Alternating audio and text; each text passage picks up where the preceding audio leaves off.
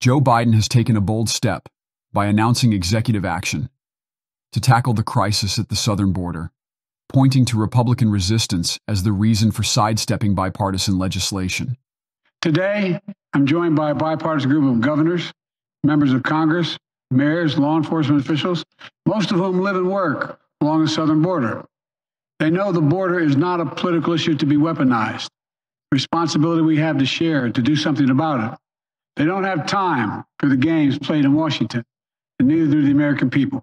So today, I'm moving past Republican obstruction and using the executive authorities available to me as president to do what I can on my own to address the border.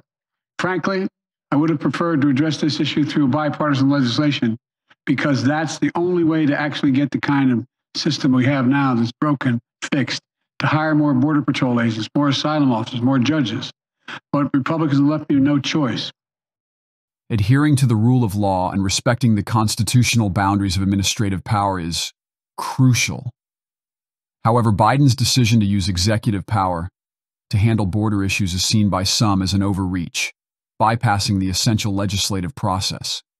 Embracing bipartisan legislation ensures that critical policy decisions are made through collective and democratic means, not by circumventing checks and balances with unilateral actions.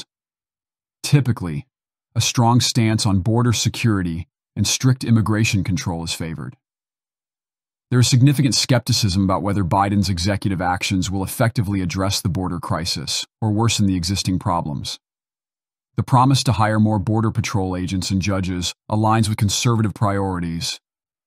But without broad legislative backing, the implementation and efficacy of these measures remain uncertain.